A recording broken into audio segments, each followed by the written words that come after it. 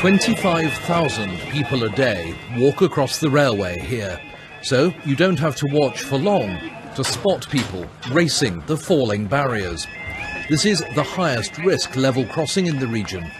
The warning signs are clear, and for people in a hurry, there's a bridge. The crossing is controlled by CCTV cameras, and there's plenty of footage like this. It's monitored by a signalman 60 miles away in Basingstoke. Not an easy task.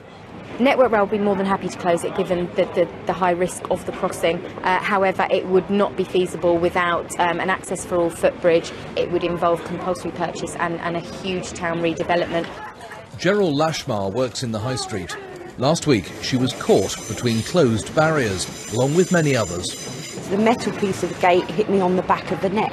I carried on through and looked back, and a lady with a pushchair was stuck on the really wide part of the gate, and some hero dragged her out. Recent incidents here include people deliberately lifting the barriers when they're down, drunks playing chicken with the trains, and a motorised wheelchair which got stuck on the tracks.